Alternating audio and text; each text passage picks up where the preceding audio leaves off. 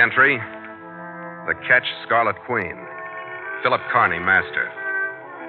Position, 8 degrees, 4 minutes south, 112 degrees, 20 minutes east. Wind fresh, sky fair. Remarks? Cleared Surabaya, Java after losing valuable cargo. Reason for loss? The Pegleg skipper and the Iberian blade.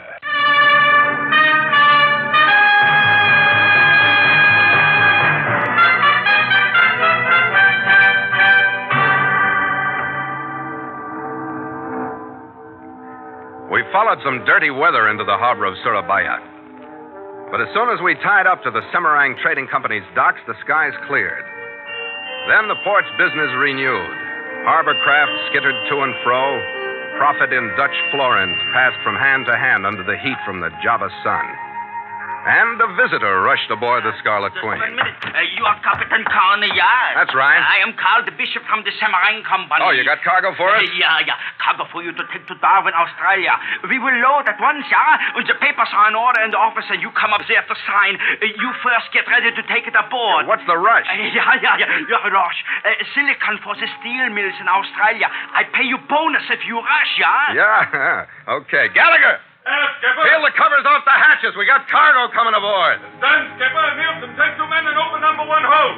Kohler, give me a hand on number 2. Let's go!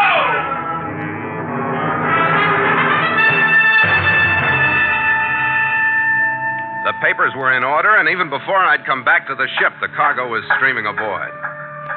As per the bills of lading, the boxes that were dropping into the holds were marked Silicon.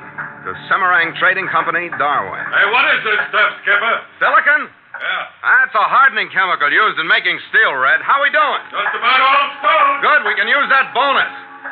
I'm going below and get our clearance papers ready. And just about then, we had our second visitor. I heard him before I saw him. And then he was entering my cabin. He was a seafaring man from his looks. In place of his left leg was a wooden peg. He was past middle age, bloated. He looked at me through pig eyes that were forced almost closed by a frown. I'll have a word with you, Captain Carney, about this cargo. Wait a minute. Who said you could come busting in here? You'll sit down, Carney. My name is Tom Larkin, captain of the schooner Sea Sprite. Can't figure what you and I got to talk about. This cargo. It'll be loaded before dark, and I'll be casting off at dawn. The cargo, Captain Carney, is rightfully mine. Now, wait a minute. Never mind an argument, Carney. You see, I've learned that arguments are won by the man holding the gun.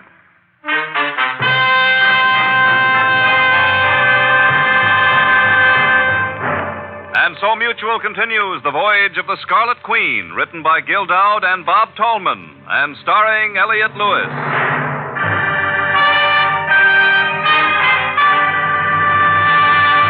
The Scarlet Queen, proudest ship to plow the seas, bound for uncharted adventure. Every week a complete entry in the log, and every week a league further in The Voyage of the Scarlet Queen.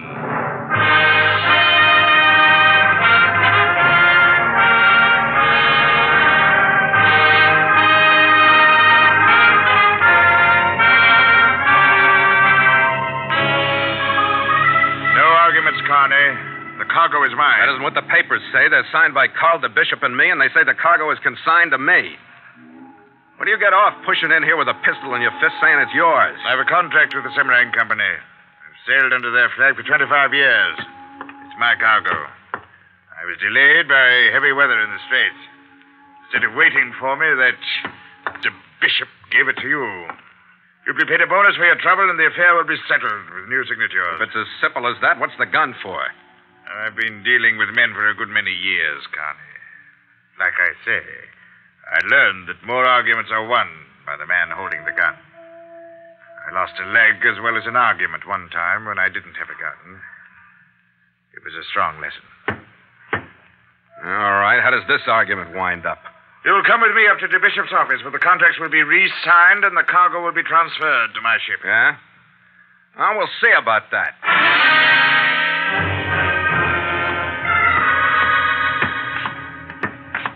It was just about dusk when we reached the company warehouse and went through the door into the Bishop's office.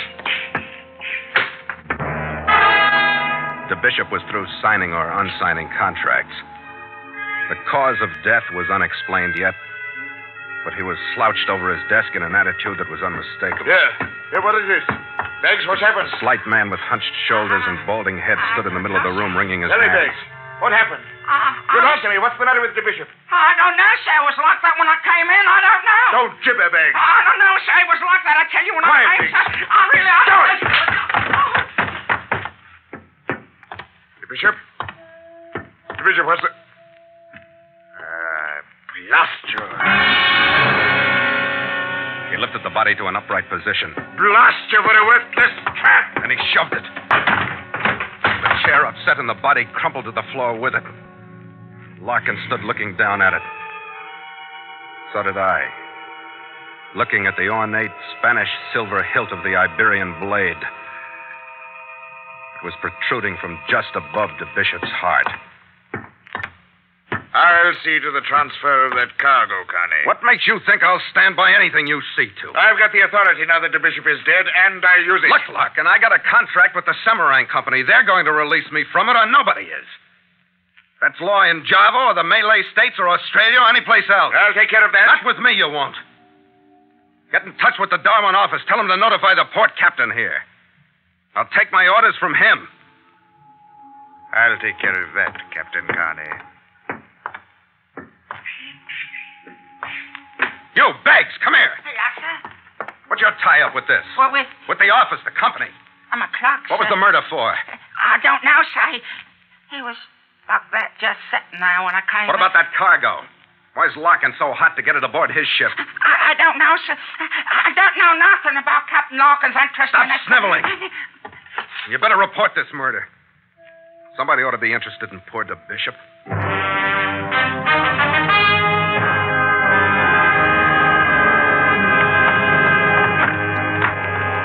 Gallagher? Yes, Skipper, in the cabin. Where in places you been? Doping off?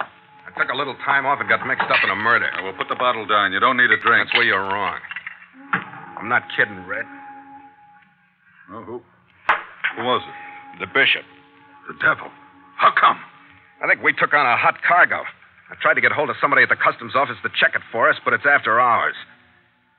I think to play it safe, we better get the Queen out of here. Why? Who we running from? A Captain Tom Larkin, who's got a Pegleg or crew someplace and strong feelings about putting this stuff aboard his ship. I don't want a dozen or so armed men catching us off guard. I want you to move the Queen. Where you going? I'll be in town at the Simpang Hotel. Get her out of sight, anchor in the stream someplace. And break open a few of those boxes and see what the cargo really is. Let me know sometime tonight, will you? Yeah, sure.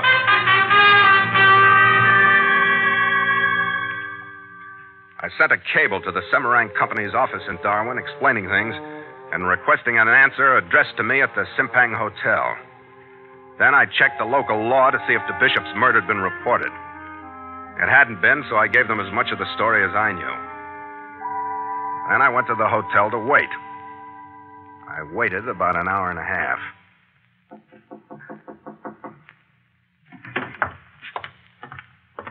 Yeah? Captain Carney, I must talk to you. The figure on the other side of the door was very trim, darkly appealing, and very feminine. She pushed away into the room and closed the door.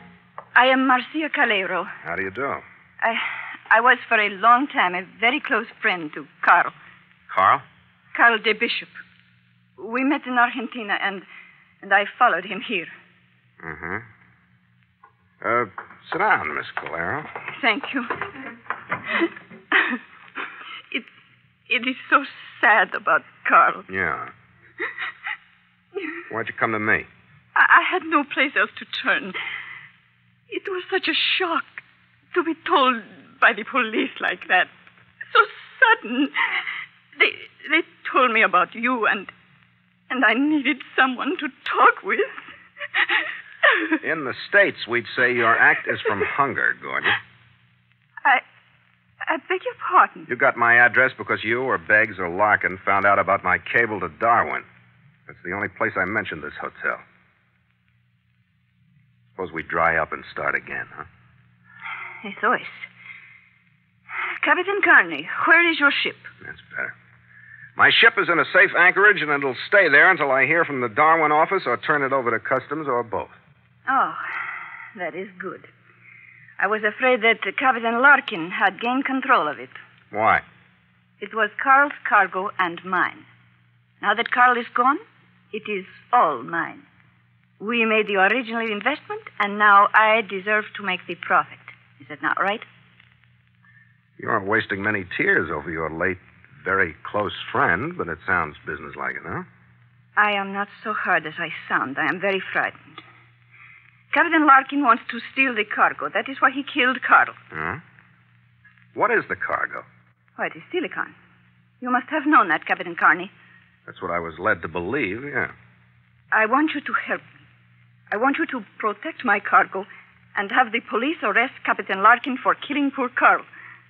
I would pay you a big bonus. You would do this for me? Everybody's got a bonus. Look, why don't you just tell the police about Larkin? I'm afraid If you're telling the truth, why should you be? I am telling the truth. But sometimes the truth is very hard to tell. About the cargo, you mean? About everything. You see, I am not Carl's legal widow or the remaining legal business partner. Who is that? Hey, Skipper. Oh, Red, just a second. Come on in. Yeah, I'm on... Well, I should say so. This is Miss Marcia Calero. How are you? Mr. Gallagher. How do you do? It is my pleasure. No, not at all. Yeah. What did you find out about the cargo, Red, if I may interrupt? Yeah, Skipper. I split open some of those boxes. It's silicon inside, all right. In bars about 1.5 feet long and about 6 by 6 inches the other way. Capitan, you did not believe me. I do now, gorgeous. I do now. Oh, Skipper, here's something I picked up at the desk for you. It's a cable, I guess. Clerk said Yeah, that it was... thanks, Red. Hold it. Huh? What? Listen. Is Captain Larkin? Get out of sight, gorgeous. In there. Hurry. We'll take care of this guy. All right, take the side of the door, Red. Yeah. I'll open it. You collar him. Yeah, okay.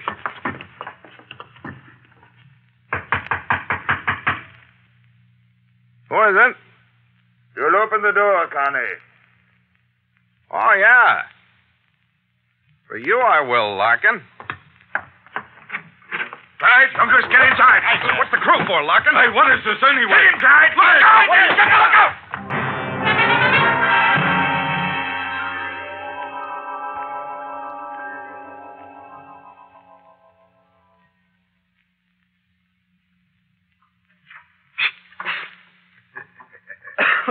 That's enough water for the good captain.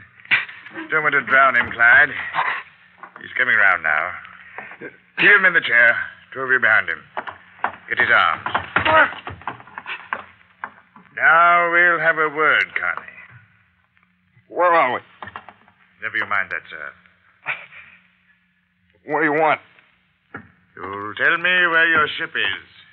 That's what I want from you. I don't know. Oh.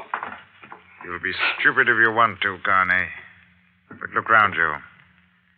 The sight may change your mind. I looked at the strange room for the first time. Gallagher was on the floor out. The little bald clerk, Beggs, slumped forward against the line that lashed him to a chair. He was bare to the waist, and his torso was striped by welts from a beating. Lashed into another chair sat Marcia Calero, her eyes filled with terror. You understand now, Connie. There'll be no stopping until we learn what we want to know. Where is your ship? What happens to my mate and me if I tell you? No, don't tell him. Shut up! I said, what happens if I tell you? I'll have that cargo. And what'll we have? My mate and I. You'll not go together to show me where your ship is. It's all right. My mate stays here. I'll take you. Then what do we get? No, you can't. Once the cargo's aboard the Sea Sprite, and we're well out of the harbor, you'll be put over the side, and I'll be through with you. I'm supposed to believe that, huh? All I want is the cargo, Connie. You and your mate can go hang after that. Well? All right.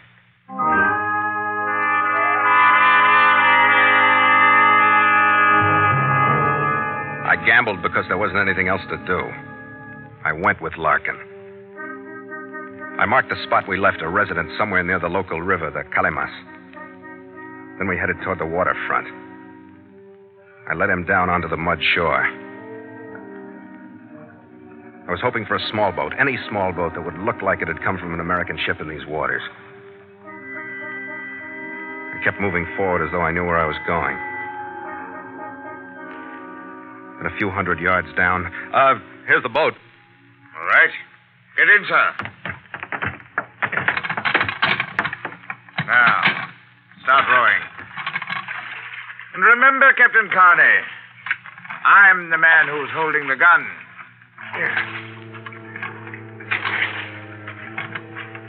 I rowed us well offshore. I wasn't sure what I was going to do, but I knew I had to do it. And it had to be simple.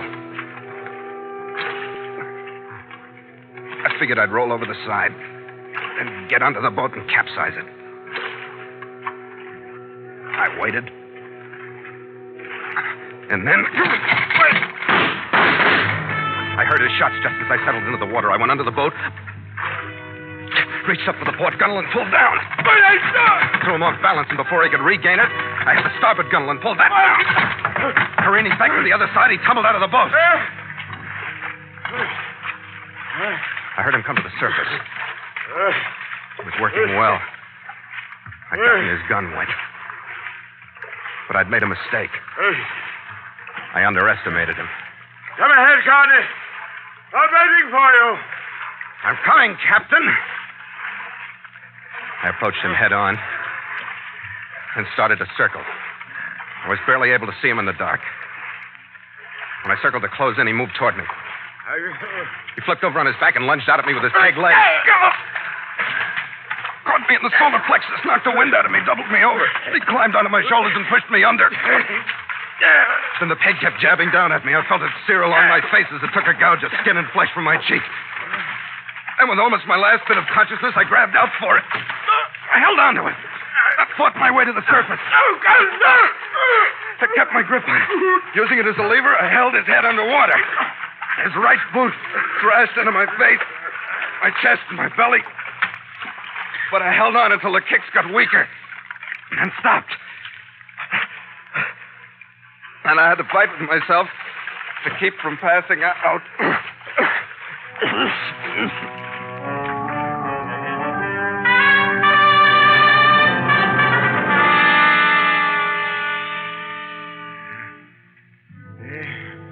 He was only half alive when I pulled him onto the mud shore. His gun was still held tightly in his hand. I took it away from him. We rested for a while. He was able to talk by the time I got him into the bishop's office in the Semarang warehouse. Now, like you say, Larkin, we'll have a word, huh? Sit down.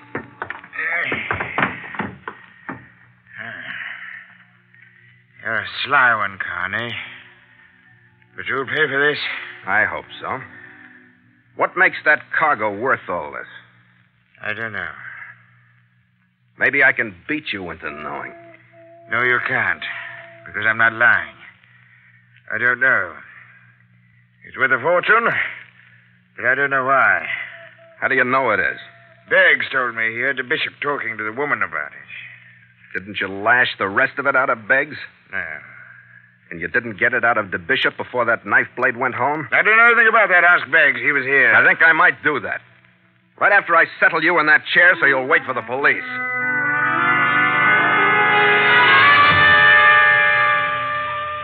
He wasn't comfortable, but he was secure by the time I finished lashing him into place. Then I took Larkin's revolver, dried it, reassembled it, and shoved it into my pocket. As I did, I felt the crumpled, water-soaked cable from Darwin that Red had brought me. It was the first chance I'd had to read it. I stopped once before I got back to the residence on the Kalimas River to pick up a likely-looking stick of wood I saw lying by the side of the road. And when I walked down the hall to the room where I'd left Red and the others, I used the stick. With it, I sounded enough like Larkin to fool myself. I hoped my voice would sound enough like him to fool his crewmen. You'll open the door, men. I'm alone. Hold it, all of you. Stay where you are. Larkin, I said hold it! Drop your guns. Get your hands on your head. Keep them there. Now, turn around. Get up against the wall. Captain, how wonderful you are back. Glad you like it, gorgeous. Oh, I do. You will free me now. In a minute, Marcia, as soon as I get my mate on his feet. Hey, Red. Gallagher. The devil are you doing? You all right? No, I'm not all right. But I learned enough to play possum after they clubbed me the last few times I came to. Give me a lift up, will you? Yeah, sure. Come on, mate. On your feet. There you are. What happened to your face? I got tangled up with that Pegleg of Larkin. Captain, you will free me Don't now. get anxious, Marcia. Beggs is in worse shape than you are. Here, hold the gun on your friends, Red. I'll cut him loose. Beggs? Come on, Beggs. We'll have you back on your... What's the matter with him? He wasn't built for a flogging like that. Oh, he's dead? He's been sitting there. Come on, Marcia. I'll cut you loose. Gracias. I can't go with you, Captain. You will stay near me. I'm not so sure you'll want to go with me. Oh, but I do. You have to take me. Okay, remember that you asked me. We're going to my ship to get a few bars of your silicon and then to the customs office. Red, take care of your friends, will you? I'll be back.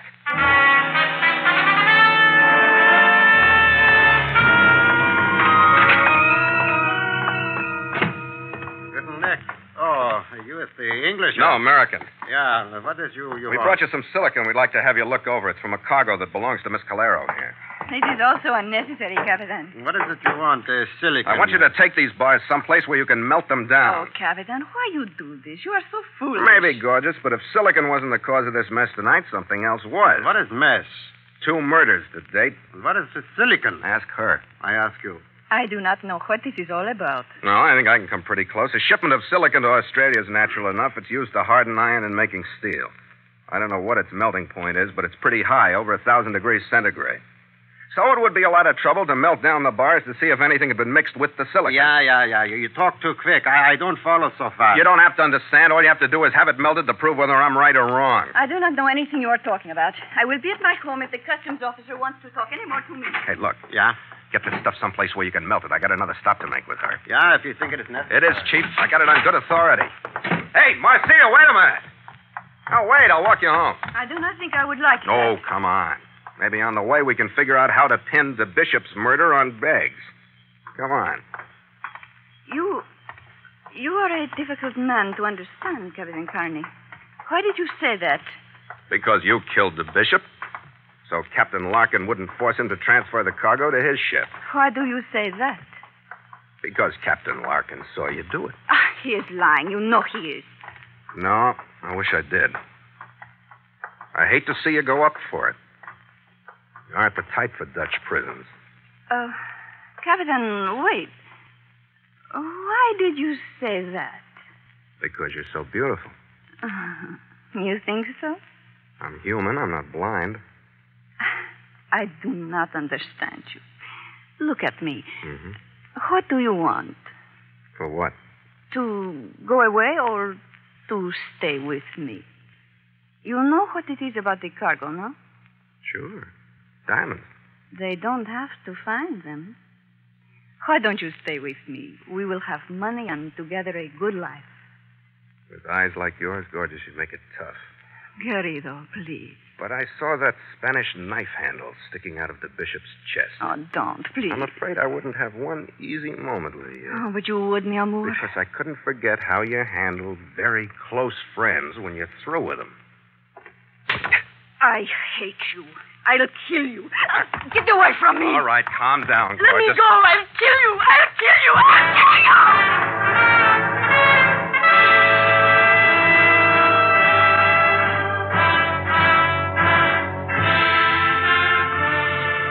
The hours between the time I dropped Marcia into the hands of the local homicide boys and our departure from Surabaya were busy ones. Customs took the rest of the silicon off the ship and melted it down. The diamonds hidden in it were worth enough to buy and sell the Queen 3 or 4 times. We took on a legitimate cargo the next morning, and by noon we'd cast off and nosed out into the wind, sweeping down across the island of Madura. To make sail!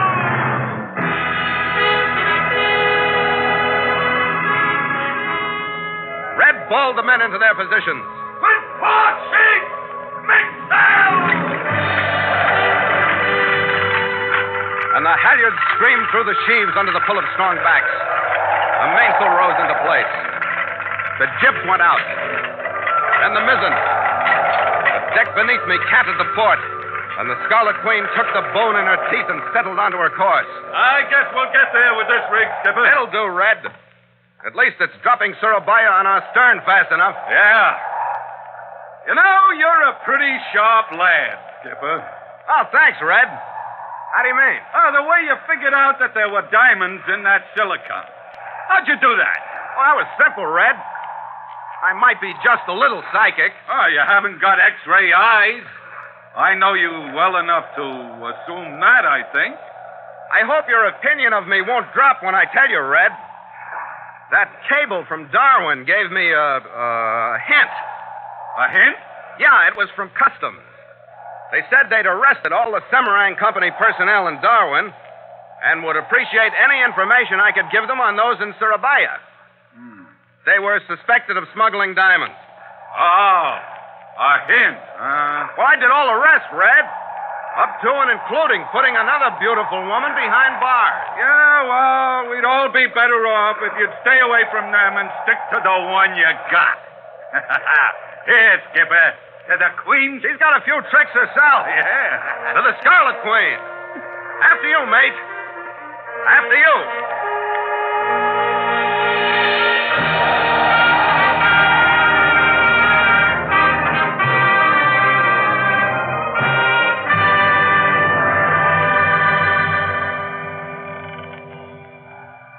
Log entry. The Ketch Scarlet Queen. 5:30 p.m. Wind fresh. Sky fair. Sea cresting with high cross-swell. Ship secure for night.